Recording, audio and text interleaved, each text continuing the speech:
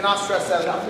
Number one, I hit the shot, have to be elbow deep. My lock has to be in front. My lock is not here or here. You're going to see why here later. Number one, I'm elbow deep right there. Number two, he's going to sprawl. Why? It's what the stud does. I hit a shot, I know he's going to sprawl. As soon as my hands lock, guys, I pull in and down. As soon as I lock my hands here, I'm doing this right here. Watch my elbow. I'm trying to take my right elbow and hit myself in the right knee. And you're going to see my shoulder and right hip go low. As soon as I lock my hands, I'm doing this. I'm pulling in and down. I'm trying to get right to that elbow right there. Notice my right shoulder and right hip is over my left shoulder and left hip.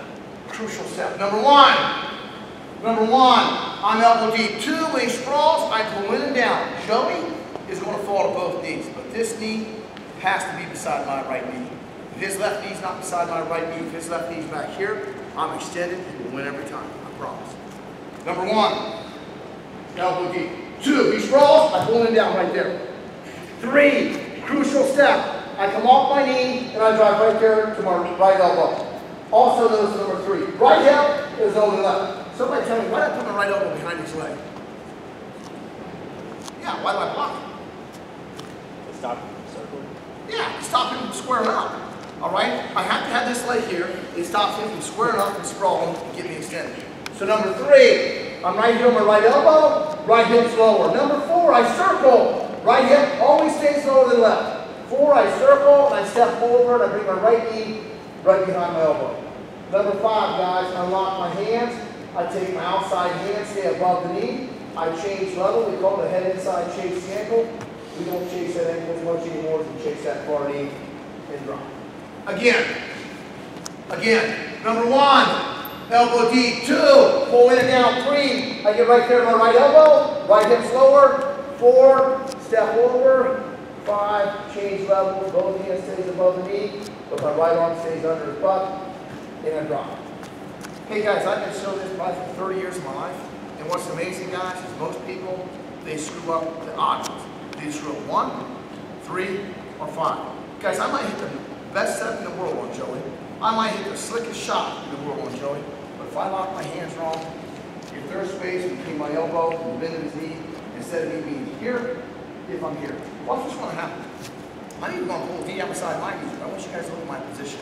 I lock right here, Joey sprawls, I pull in and down. Look what happened. All the weight just shifted to my head, left shoulder, left knee. There, Joe's just going to bump his hip into me, knock me down, and I think he's going to win that battle. All because he didn't wrap elbow deep. That is crucial. Hey guys, number five.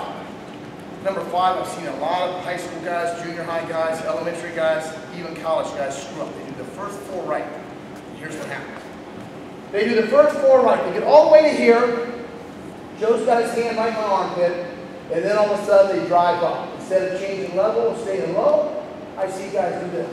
I go to come up, he just helps me up, I pull my arm up, I come around his waist, next thing you know, guys, here, some of you guys are getting here, you're unlocking your hands, and you go to reach. Guys, when I go to do that, Joey's just going to windshield wiper his foot as I go to reach. He's going to square up with me, and next thing you know, I'm right there. All because he didn't block. Once I got his leg blocked, guys, that's what my knee steps over. It blocks that. Does that make sense? Do not shortcut it. Hey, what's going to do? My trail foot's going to start from here. My trail foot's going to do that right there. Look how far I moved it. Again, it's going to go from here. I hit the shot. It's going there. Guys, I moved at 6, 8 feet right from the shot. Guys, here's what I see all the time. If you don't believe me, ask your coaches. I guarantee if they see this. Joey's going to hit a shot. Right here is his trail foot. And I see most guys move their trail foot that far. They pause for just a brief second. Why they pause, I still haven't got to figure out yet. I think the reason why Joe pauses, he's trying to figure out, can I do option 1 and get to my feet, or am I going to do option number 2? In the process, he waits for me to react. And that's where I beat him. Watch. Joe's going to hit a shot. He's just going to move his trail foot, I don't know, foot and a foot and a half. Here's his trail foot. Joe hits a shot. Okay, here's where his foot started from. It went right there. That far. You guys with me? And then he pauses for just a brief second. That pause is going to kill him every time. You know why, guys? My hip's going to come in, feet go back, my chest is going to cover his head, and my right hand's going to grab right behind his leg. See it all the time. Move, Joe. You can't. All right, why he's carrying all 168.8 right on top of his back right now. All right, now guys, watch what's going to happen. When Joe goes to hit the shot, I'm going to sprawl. I'm going to put my hand right where his foot starts. Look how far I move his foot. Right from the shot. So, here you go. I went to sprawl. Right here's where his foot started from. Look where his foot's at right there. It's all the way there. Also, guys, by Joe moving that trail foot, he did a bunch of things at once. He went elbow deep, he pulled in and down, he's on his right elbow, got his hand curled, right hip is lower than left. All from the shot. He's in great position here.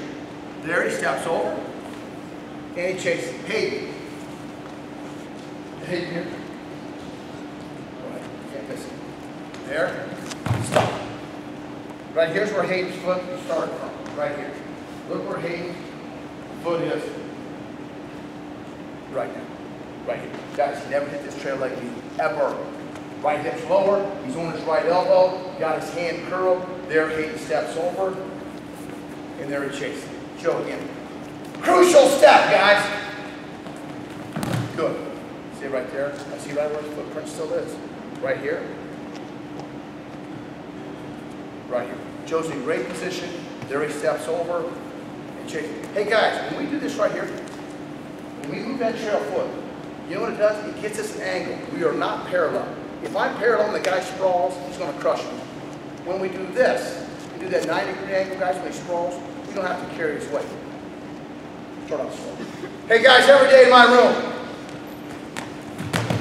after we warm up, my guys start drilling. They drill for 15 minutes.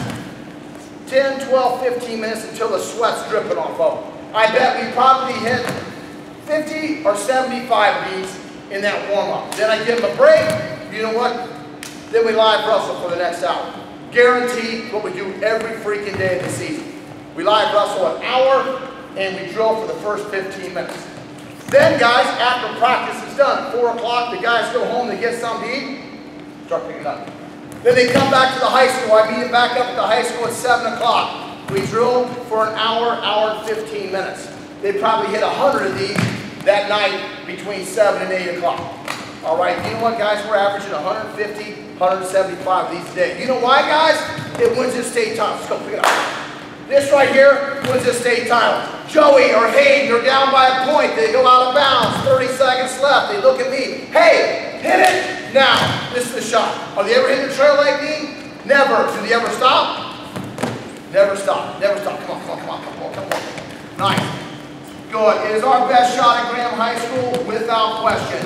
It's won us more state titles than any other penetration step that we have. One more each. One more. Come on, come on, come on, come on. Good. One more, Joe. One more. Good. Guys, did they ever stop there throughout that whole move?